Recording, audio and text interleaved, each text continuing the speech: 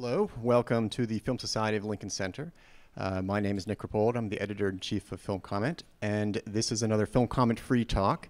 What there's there to say about High Life, we love it. We put it on the cover. It's a wonderful film. It was in the New York Film Festival.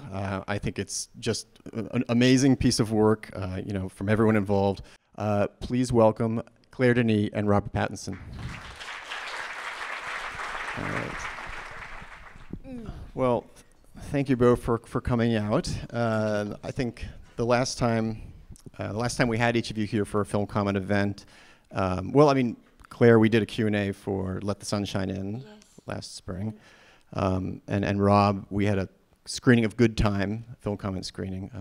I recently came across a Twitter photo of you from off the set of Good Time that I think had you sleeping in like a cage or something. Yeah. I bring that cage onto every movie with me. Okay. Yeah, it's now just part of the traveling equipment you have. High Life, it's a film. Can I say something? Oh, please do, yeah. I think when you show this cover, it touched me a lot to see Robert with this cunning look, It's such a beautiful cover. Oh, thank you. Well, thank you. Very It's a beautiful image. Yeah. It's a beautiful actor too. Yeah. We're just going to compliment you all day. Yeah. It's interesting because like the mood of the film is very seductive, but you never know which way it's going to break. It's a movie that's very much about. It's hard to escape it. That it's about death to a large extent. Yeah. And life. And life. Yeah. Is that something that ever felt kind of, oppressive, or is that just something you have to kind of steer into when you're stuck in space in that milieu? Yes. In a way, I was thinking all the time about people, because it's a nightmarish thing for me, people who are in a submarine, Oh, yeah. I always think this would be the worst place for me to be. And I know that sailor, they can stand it for 60 days, no more, something like that. Mm. And I thought, wow, in space. Yeah. Rob, did you ever get claustrophobic in the course of the filming? I don't know. I spend a lot of time just sitting in rooms by myself, and I feel like I can just sit in a hotel room and just let a week go by very, very, very easily. Yeah. I think with this being on a very contained set, it's quite kind of meditative after a while. I think when we did the first camera test, and just knowing that even the camera test was in the main corridor of the ship, and knowing that because all the lights were just on a rig in the ceiling, there weren't any really visible lights, and knowing that was how the light was going to be throughout the shoot, it was kind of, I don't know, it has a very strange effect on you having just one color light. It's like what's that artist, James, the light artist, James Turrell. Oh yeah. It kind of felt a lot of the time like. Yeah. It's true. I was once, I think in Seattle, visiting an exhibition, James Turrell, and I remember there was first the red room, the red experience, and it was really frightening. And then after the blue room, and in the blue room I wanted to stay for a long time. There was something not relaxing, but so cool, Yeah. Yeah. You mentioned I can stay in my room for a week, and I remember, or 2 weeks, and I remember a song I had always in mind. Even as years go by, I never forget that song from Beach Boy, In My Room. It's one of my favorite songs because I think in my room, like in your room, there is something nobody else but you know, something we need. But to be in a submarine or in a spaceship, it's not your room. It's a sort of space for everyone, Yeah. Yeah. I mean, it's a place where you are kind of confronted by yourself. There's no escaping you, and there's no escaping your memory. And confronted by the other, you know? You're not alone. In my room, it's something just to hear that I like it. Yeah. In my room. Yeah. It's a beautiful song. Is that also how you, in terms of like a creative process, do you really total solitude or? Yeah. Yeah. Yeah. It's a strange thing to say in my room, where it's a modern thing, I guess. Mm-hmm. There was a time where nobody could say in my room. Oh, right, yeah. You know? Yeah. I mean, that's the thing about high life, is that it's a forced society. That like there's no being alone. There's no real chance to find yourself and to be your own being. And because they're all people that are very used to or have transgressed and maybe are kind of more habitually transgressors, there's no limits. There are no boundaries. I mean, that's something that's probably a useful force to work off of, the feeling that the characters might do anything. Yeah, I nod, but I don't know if I should. I mean, if you disagree, I mean, does that not? Yeah. I was in my room. You're in. Yeah. We got a moment of silence. But this is a project that took a number of years to come into being, and I mean, when you were finally, shooting and it was actually happening, what was your biggest fear at that point? Once you were in that, what were some of your fears about the film you were embarking on? You mean me? Yeah. My fear was, there were a million fears. I thought maybe I've been waiting too long, maybe it's gone. But because of Robert being here with us, there with us to start the movie, and him trusting, I felt great, Yeah. I felt great, yes. Yeah. And Robert, how did you feel going into it? Because the movie it's very much like hitched to you, like I don't want to say too much since people haven't seen it, but it's kind of starts with you and sticks with you, even though there are other people there. In terms of fear, I mean, I feel like I have pretty much the same fear every single time I start a movie. I'll like my initial read of something, the initial kind of nexus of wanting to do it. I feel like I have a flash of exactly how I want to do it. I mean, the closer you get to shooting, up until the day before you start shooting, when you have like the climax of going, not only I have no idea what I'm doing, but so you suddenly have this terrible fear it's going to be a disaster after. It's like always like the day before. I remember talking to Juliette Binoche a week before we started shooting. We went out to have lunch, and I just got myself into such a sort of tizzy about what I was supposed to be doing. And Juliette seemed so organized, and she'd got all her folder and notes everywhere and diagrams. And I'm like, what are these diagrams? Like, how do you, like and I just had absolutely no clue. But I think you kind of realize it's sort of, even with Claire's movies, I can really love her movies and I wouldn't be able to describe essentially really what they're about. Like Beau Travail, I wouldn't be able to. I don't know. I don't know what. And I think that's the whole point of it being a movie, is that you can't. Yeah. You have to say it as you have to. The language is the movie. Is the movie, right? And I think if you don't need to know how to. You don't need to have a very prescribed way of thinking before you start it. And right. I think with this, and once you kind of got onto the rhythm of the shoot. There was so many scenes where it's so much more intuitive and instinctive than anything else. So. Yeah. If I can say about Beau Travail, I don't want to explain anything because I don't know myself. But I mean, Beau Travail was really something I felt when I read Billy Budd long time ago, that the master of arms, it's called Claggart in the novel, I guess. In the film, it's the character interpreted by Denis. is regretting. He wants to be loved and respect, and it's a long regret, you know. Yeah. And that's all I had in mind, really, you know. Yeah. The regret of not being the solid one, the one you can trust, and the only one that can be trusted. Nobody else. And that's it. Yeah. But I mean, for me, if I try to remember when we start shooting High Life,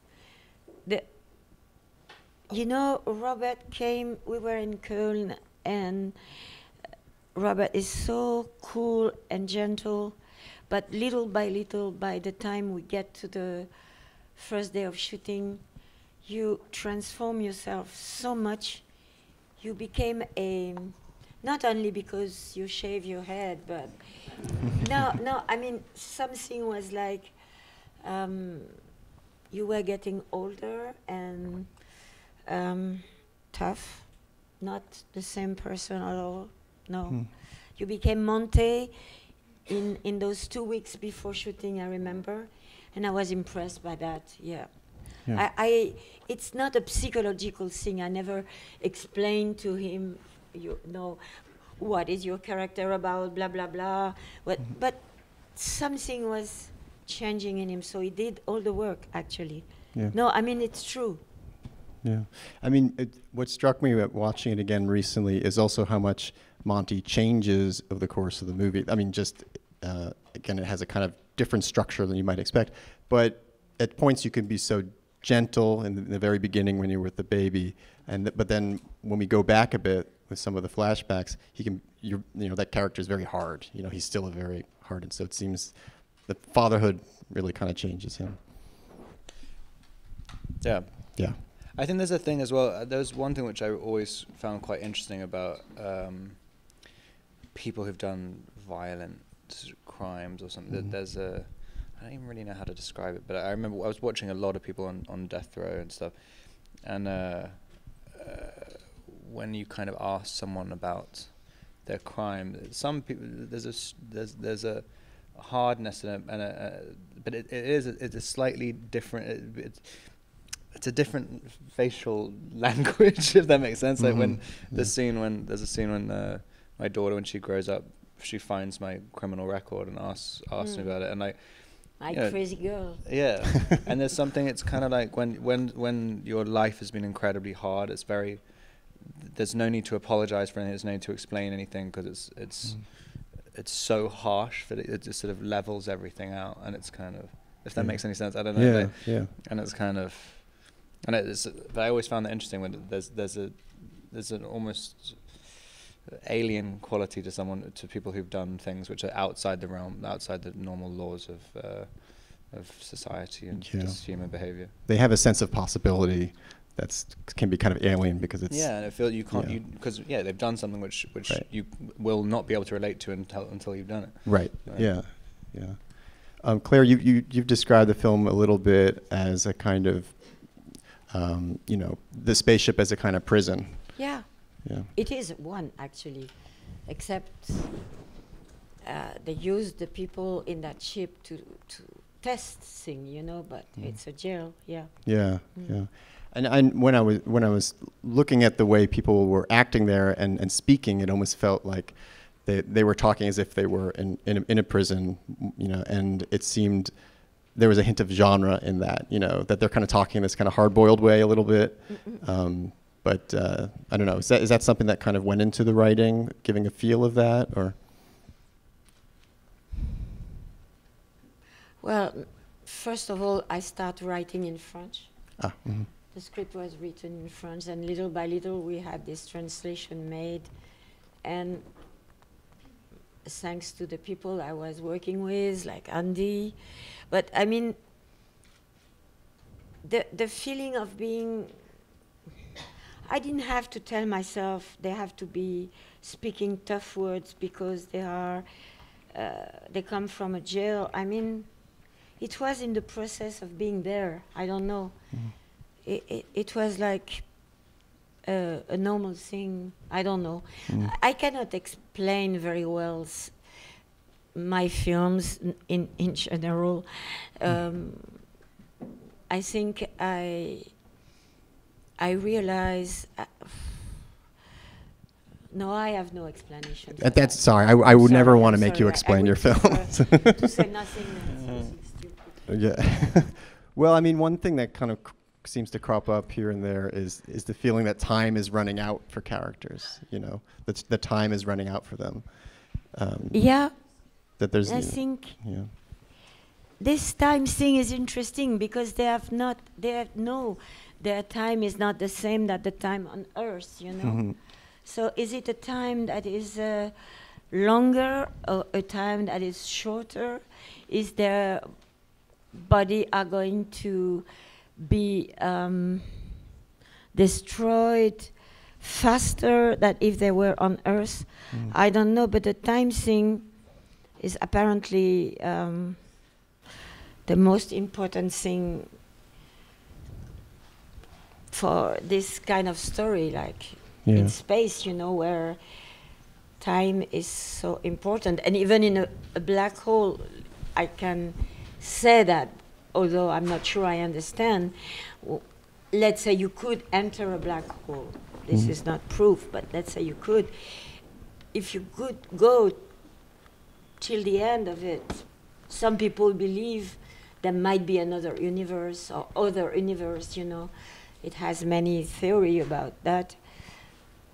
But one thing for sure is that when you reach this limit called the singularity, that's where time and space come to zero. There is, and I think it was the best image for, that's the end of the movie, eternity. Right. But although I don't understand what it is. Yeah, I don't. I have no idea. No. Ask her. No, I think nobody can really feel what it is. Yeah. But I think it's probably something like eternity. Yeah, just thinking about the infinite, it'll just kind of make your head explode. I mean, a scientific idea like that is almost the closest you can get to something spiritual without being spiritual in a way. That it was something interesting in the movie. I love these scenes where you have to check in with the computer every whatever it is every day in order to be alive. Every 24 hours. It felt like some kind of secular prayer, you know. Yeah. You have to say everything, I don't know, that's going on. I don't know if that's at all. Yeah, it's a sort of code to reset the machine, you know? Yeah.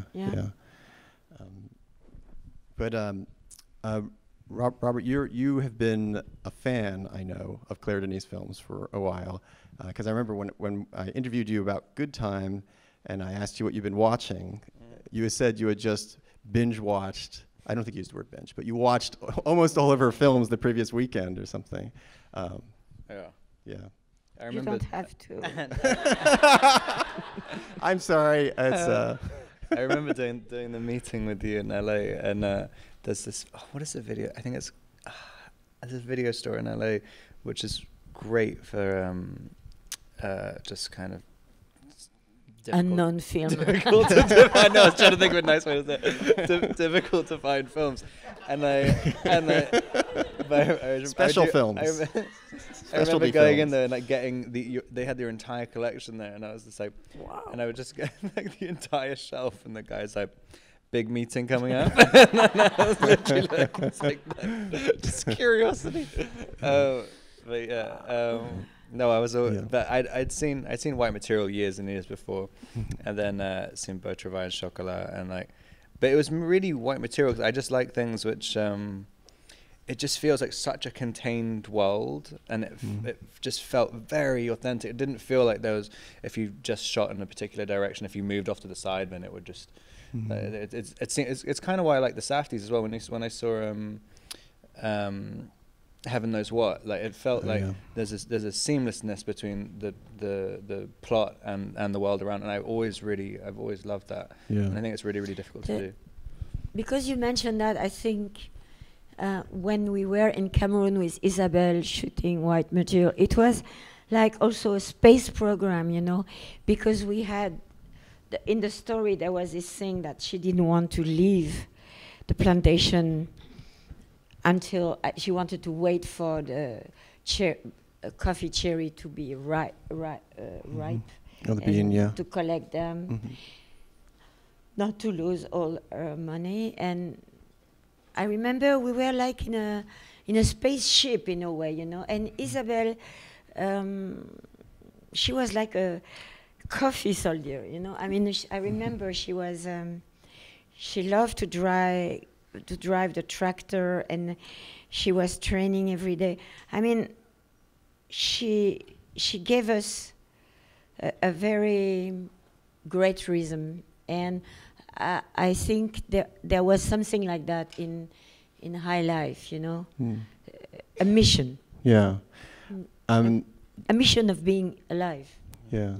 I mean, maybe we can talk a bit about like the directing process in terms of director, actor. I was reading somewhere that Claire, you know, you like to be able to almost pose people a certain way or mold them by moving them, you know. And but that's something that you're a little sometimes hesitant to do. You weren't sure whether you would do it with Robert, like putting his arm in a certain way or something.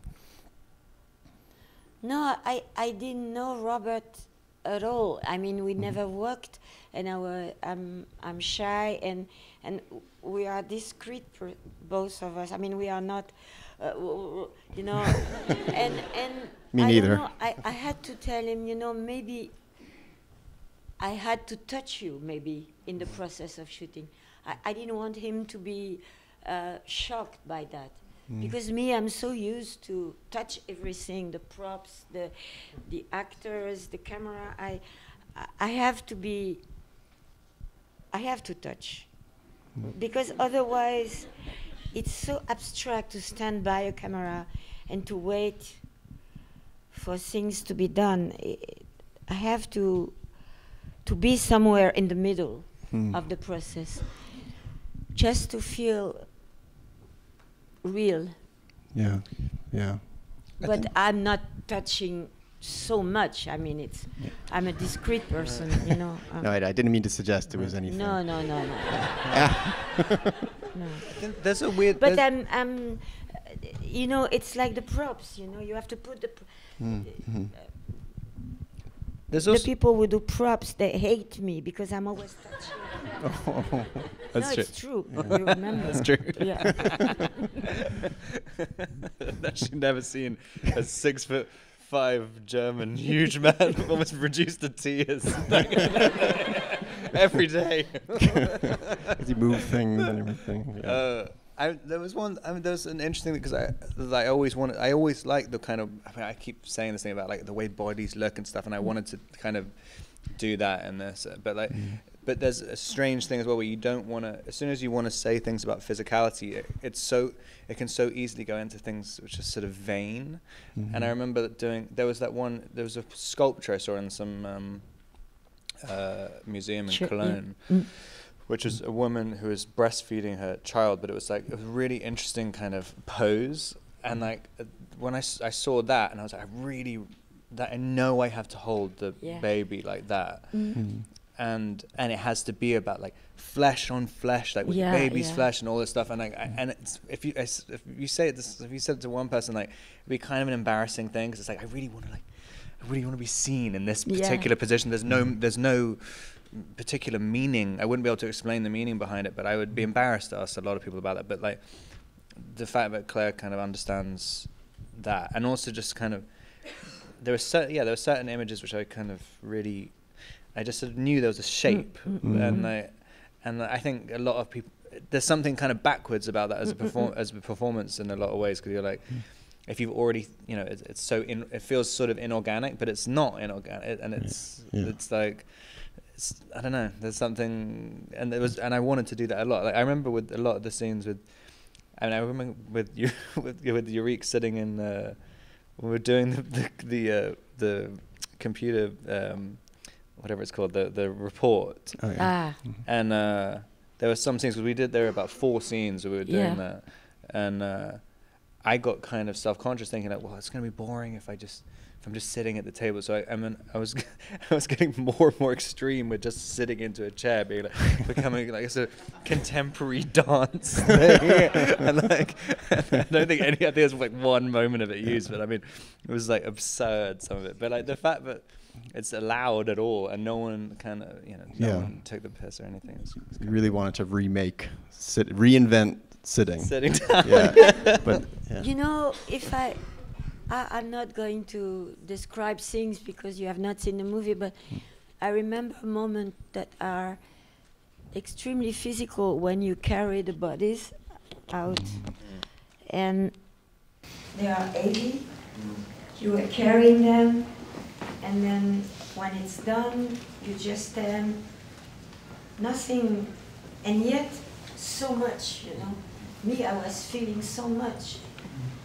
The weight of the process of separation, was strong.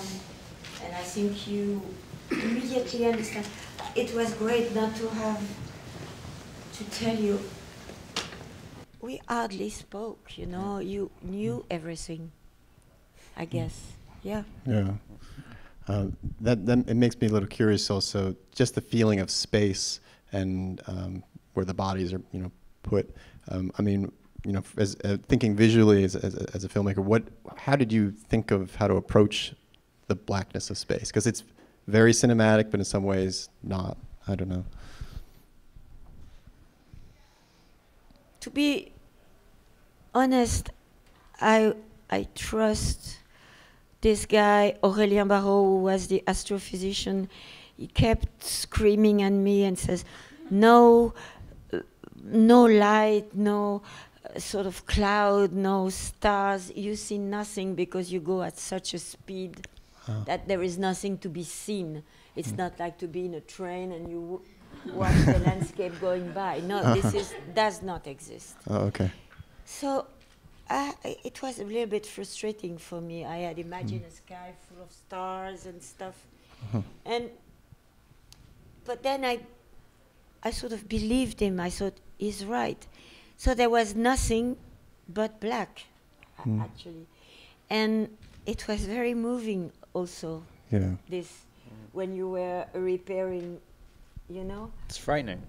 Even on the set, there was Just the void.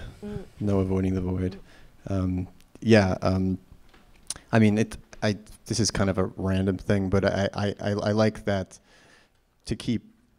Well, maybe I shouldn't talk more about the movie. Are people annoyed that we're talking about the movie? No. Okay. Well, there's a great scene this is very early on, but one way that you keep the baby early on occupied is with movies. And this detail that I love is that the first time the baby really cries is when the movie's over. So I don't know. I felt like it had been made by real movie lovers. Well, I think maybe it'd be a good time if we get some questions from the audience. So let's see. I see a hand in the back there. Somebody here. Yeah, if you can just wait till you get the microphone. Are you okay? Hi, this Hello. question's for Rob. So you filmed Remember Me at my high school 10 years ago, and I noticed that you were an executive producer on that film. And I know that you wrote and directed a short for GQ called Fear and Shame a few years ago. And I want to know if you have you've been doing a lot of acting recently in the last few years, and I want to know if you were eventually going to get behind the camera like Claire. Directing. Yeah. I mean, it's weird. I can't really claim proper exactly. Remember Me. I was so nervous when that movie was coming out. I really only came on as a supposed producer, sort of after the fact. I don't know. I was so kind of panicky about the whole thing. I don't know why. I didn't want to let go of control. But now I'm not so. I don't mind letting go of control at all. And the Fear and Shame thing was literally written in an hour, in the car. And I like it. I like that kind of, when it's just really the sort of problem solving. I don't know. I find it very difficult when something's right, you know, you're the one who comes up with the idea and to get it all to fruition and then have it out there. Like, it's so difficult for me to find something which you can, I don't know, really stand. But it's like getting a tattoo. It's like I couldn't think of something which would mean enough to me, which you tattoo on yourself. Like, whereas with, you know, when you work with, and also the movies I really like, and it's not like I saw Claire's movies and thought, oh, that's something I wish I'd thought of. It's something which is so, it's really, I know I'd never have thought of it, and that's why I'd want to work with someone like that. And that's, but like, I don't know. I kind of, maybe it's much more difficult than it seems. Maybe up here. Hi, so I was just wondering if either of you found anything difficult about filming a movie so long with such a young baby, because I know Scarlett was like a year old on this film. No, I mean, she was a diva. Right? Yeah. It's always easy. People always say like, "Oh, don't work with animals and children." But I just always, unless the child is just specifically annoying, but like I always find it. I always find it like way easier because it's just kind of, you just, like Scarlett's just, it's, I mean, every single take she's doing something which you're just, yeah, you can just have something to react to. I mean, and also it's not like you're playing with another actor where you can sort of judge her performance. I mean, it's like, it's pretty natural. You weren't giving her notes after each scene. Like, it's only you who could mess up. That's the truth. I think she was also, although she learned how to walk on the set, but she was no more like the other little girl we've met. She was so alive, so reactive.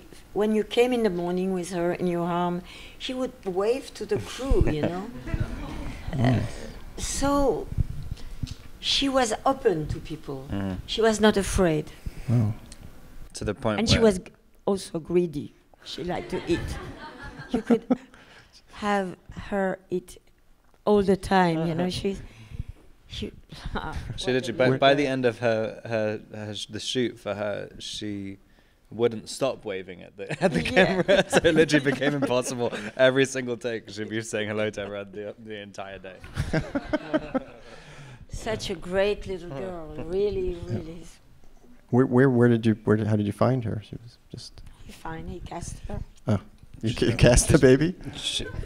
We had two identical twins, who I met the night before, and we just sort of realized they couldn't be separated from each other. They were there on the set for a week, but you really had time to meet the day before. And they were just absolutely terrified of me, and they wouldn't. I couldn't. If I would hold them, they'd be absolutely screaming and screaming. And I tried for like 5 hours, like working with their mum, and like the only thing they liked me doing was chasing them around and being scary. When like, and that's literally the only way. And I guess they liked to be terrified of me. Oh, okay. But and 10 p.m. the night before the first day, we were like, we need a baby, we need a baby right now. And my friend, one of my best friends in London, I literally flew across the first flight the next morning. Wow. Like, it was a kind of leap of faith a little bit. We did it on our own in the hotel lobby, because I have to tell you, those twins, I couldn't stand them. I had told the production, I'm not going to shoot with those girls. I'm not going to shoot with those girls. But nobody believed me. They thought, the film has been postponed so many times. She's going to shoot. Come on. And then, by chance, he told me in the evening, on the Sunday night, I can't. I said, thanks God, I'm not the only one. I did like I forgot the casting process for the older Willow. Des Hamilton was casting it. Some of the girls were pretty. I mean, it was incredible. Some of the girls who just flew out. Yeah.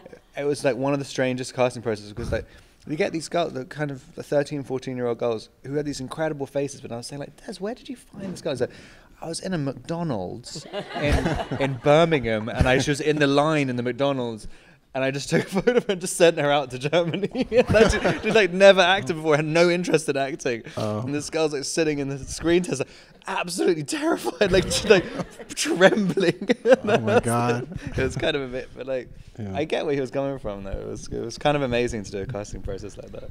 Yeah. Yeah, terrified in space. But the one we kept, I cast her Yeah. 2 years before, so I knew she was. She was always amazing. Yeah. Hey, Rob. Last year I worked on set with your co-star from Good Time, Buddy Duress. I was wondering if you had any unique experiences working with him. Yeah, Buddy's the best. I mean, initially in Good Time we were supposed to play brothers. That in the first draft of the script, and I thought he was so good in Heaven Knows What, and I was like, yeah, I think he's just such a kind of like naturally gifted actor. Like, I don't know. Like, he was great. Like, really, really, really good. It was kind of. It's one of those things where it's kind of why I wanted to work with the Saudis as well. In the same way, working with. I mean, I guess he'd already done that one movie, but he still had that kind of aspect of, sort of like. You know, he'd only done one movie, so he wasn't seeing himself as a full professional actor at the time. I mean, he definitely is now. He's kind of realised what his talent is now. But I know I sort of love doing scenes with someone. Like, I remember doing the big end scene with him in Good Time, and I think it was the end scene, and we'd be arguing about a character thing, and he'd be like, "No, I wouldn't do that," and it's like, "Well, yeah, it's not you though." Is that fuck that? Okay, it's like I wouldn't do it, and I'm like, and it's kind of, it's like amazing just to see like, and there's no delineation between the character, and I was like, wow, because it isn't him like that part, like, but he would fully claim it. It was really it's a really fun person to work with. Yeah. Just sort of jumping off from that. I mean, the movie has, it shows a lot of things that might happen in a situation like this. I mean, Claire, was there any sort of boundary you were afraid to cross at any point in terms of what you would show, or? No? This is a question. Oh, for you, sorry, yeah. So could you repeat it? Sorry. I'm sorry. I'm sorry. I was trying to connect it to Robert. Oh, yeah. No. I mean, I was just, because, well, yeah, Robert's character does some interesting things. A lot of characters do some interesting things in the movie. I was just curious, there's a lot of taboo behavior in the movie. I was curious if there's any sort of boundary, did you ever have any fear that you would kind of go too far, whatever that would mean, or you really wanted to? No, because the taboo is somewhere in the story. It's not happening, it's like something possible, Mm-hmm. And I think it was always, that's why the film exists in a way, Yeah, no, that makes sense. Here we actually skipped over a person here in the second row, yeah. This is a question for Claire. As Rob said, sometimes you can't conjure up some of the situations as you did in High Life, so can you speak about your writing process? Writing process? Yes.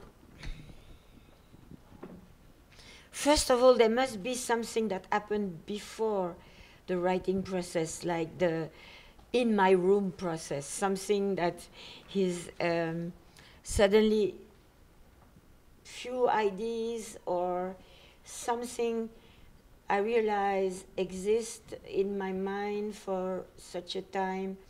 It's probably something that could be a film. Doesn't have to be a film, but I have to experience on my own without writing, just to think about it. And then the writing process is when I'm more or less sure of myself about the project. Not sure the script is going to be easy to write, but that it's the good direction for me. And the writing process is normally it's really solid when at least one scene is believable for me, when I can see one scene. If it's just scenes, words, dialogue, description, and I have no vision of it, it's not something I can feel, then I know it's the wrong direction. I need at least one solid scene. I say, wow, this is it. This, I want to film this. And then I can go on to a next scene, you know. And sometimes that scene is not the opening scene. I remember in Annette and Bonnie, it was the last one, you know. But it has to be something solid. I said, wow, now we are talking. This is something, yes, I believe in that, you know. But then the process of writing, it's maybe messy with me. I don't have a... Sometimes I have a structure, sometimes it's a mood, sometimes it's almost a shape, you know, but it has to exist as a whole, and then I can go into scenes. Yeah. Mm. A shape is a good word for beginning a script, I guess, a sort of shape, you know. Mm. And I mean, for High Life, was there an image that you had in mind that was like the first image that came to mind with the writing of the story? Yeah, that's the beginning. The garden, the garden, baby, and screaming, and the father repairing the ship. This I knew it will never change. It was there for good. Of course, I knew the end also, but this was solid enough for me to never change it. Mm, yeah. Mm. All right, another question, maybe in the back on the left there. Right or wrong, you know, it's not a question of being secure. Right, yeah. No, I love that scene because it's like a domestic scene, you know, remote. This question's for Claire. I saw your film Vendredi Soir at BAM earlier this week, which I thought was excellent. And talking? Here. Oh, sorry. Oh, in the top left there, yeah. Ah, okay. Yeah. See you. So, and but from what I understand, that film was somewhat of a departure, at least, maybe in the eyes of critics. I don't know if it was for you back then, but from what I can tell, I haven't seen High Life yet, but it seems that High Life is also a step in a different direction for you in some ways. And I'm curious if in the making of this film, and also now that it's been finished and it's being released, and there have been a number of retrospectives in this city particularly, how this film has made you reflect on sort of the span of your career and how far, if you feel you've come very far as a filmmaker and artist since that time before. I have not completely understood, but more or less. But I have to say, and you tell me if I'm wrong in my answer. Friday night it's a strange thing. I was offered a script written by Jean Renoir, the French director, and it was the last script he wrote, and he did it for the memory of his father, the painter Renoir, and it took place before the First World War in Paris, like in 1910, something like that, and it's about a guy that is in his 30s, from a rich family. He has a wife and a child, but he's going twice a month or even maybe more to the brothel as something to do, you know. It's not the only one. It's like a way to live, you know. And he gets to that new place, and he meets with a prostitute, and he immediately fell in love with her. And so much in love that he decided to hire an apartment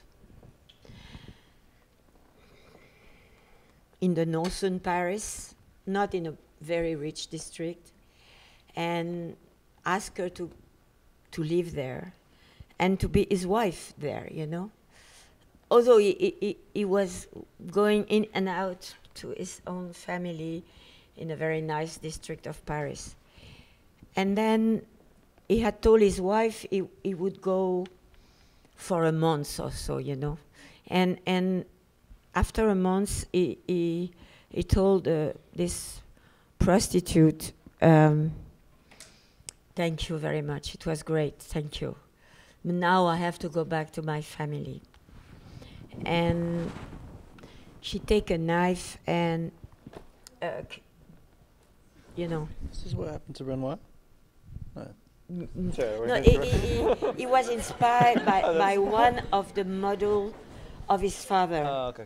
Because his father was painting a prostitute, you know. And this was the script, the story. And it was very beautiful. He wrote it, Jean Renoir wrote it for Jeanne Moreau. And it was extremely beautiful. And Jeanne Moreau wanted to direct it, and then she felt she could not. And I start working on that project. If you tell me if I'm too long. Yeah? No, this is a great story. I mean, and I start working on the project, and then I realize it. Of course, it has to be a period film before the First World War, with a carriage, horse, and suddenly it was a moment of my life. I said, "Oh no! I can't do a period film in this moment of my life. This story is great, but I cannot be that wide, with a lot of horses and private street and wardrobe and no. I was not sure I could go at that moment. Some other moment of my life I could have, but not at that moment. I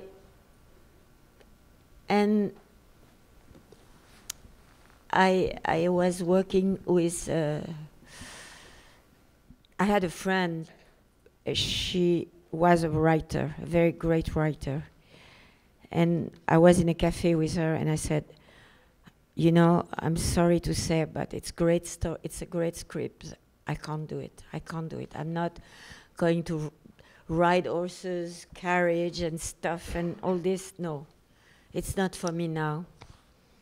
And she said, oh, but Claire, what do you want to do then?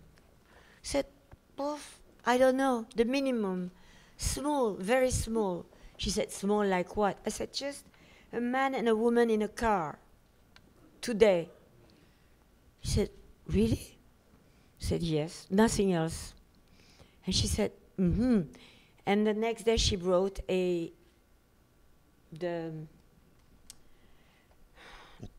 treatment or something? The treatment of her next novel she was going to publish. And it was a night of strike in Paris where a woman was driving and meeting a man, you know. So it takes place in a car between a man and a woman. I read it, and the next day I said, yeah, this is exactly what I want to do. Exactly that, nothing else. Just to be in a car with a man and a woman. And that's what we did. And I don't know if it's a great film, but me, I felt so thrilled. Not that I didn't like Jean Renoir's script, it was so beautiful. But it was not, you know, also the way she plunged the knife in her stomach in front of him. I was not strong enough at that time of my life to do that, you know, as opposed to Friday Night.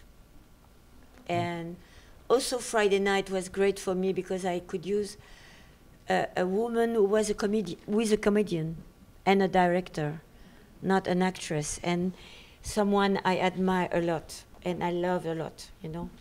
So it was a combination of happiness for me. Is it a good answer for you? No, I was. so, yeah. I'm asking because I hardly understand your question. Yeah, I think it answered many questions, and we're all. Yeah, it was a great answer. Yeah, but I think we're actually coming to the end of our time, unfortunately, here. But just as a kind of a closing question, what are you going to be doing next? Are you going to take a break? Are you working on a new script, or for each of you? I am trying to finish a script, and I will do location scouting for a film that is, if it's always something I wanted to do for a long time, adapt a book written by Denis Johnson. And it happened that Denis Johnson died while we were shooting in Köln. Wow. Yeah, and I told Robert about it, yeah. Wow. And I hope Robert will be in it. Well, so there we go. Let's make it happen. And Robert, what are you jetting off to next? It is not going to plunge a knife in his stomach. I'm about to start this Christopher Nolan movie in like a month or something. Okay. It's massive thing. Massive and top secret. Yeah. Yes, of course. Well, that's all the time we have. Before And we. it's small and not top secret. But fantastic. Terrible. Well, thank you both so much. To be a French director. We can't end on that note. I think it's wonderful to be a French director, to have your films, and thank you both so much for this. Thank you.